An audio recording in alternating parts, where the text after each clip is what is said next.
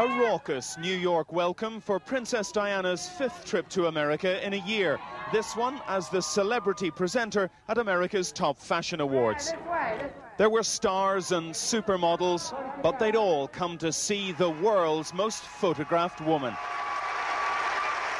And to revel in the rumour that she might come here more often.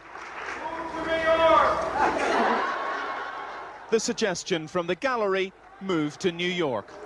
Ladies and gentlemen, I'm immensely proud to be here in New York tonight with you all, to be giving this award to a lady from my own country, who is also a dear friend and whose talent and courage has been an inspiration to us all.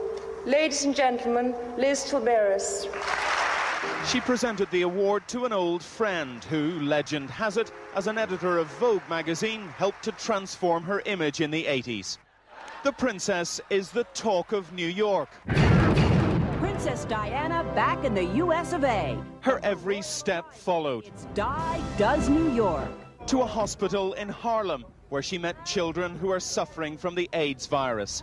She came here 6 years ago. Only one of the babies she met then is still here.